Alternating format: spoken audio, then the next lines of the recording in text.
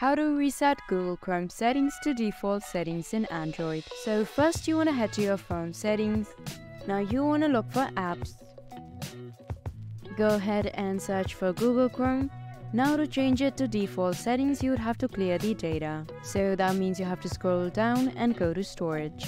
First clear the cache. Then after that you want to click on manage storage. On this page you want to click on clear all data. You have to reconfirm, and once that is done, when you open Google Chrome, it will open in default settings. Hope I was able to help you out. Thank you for watching.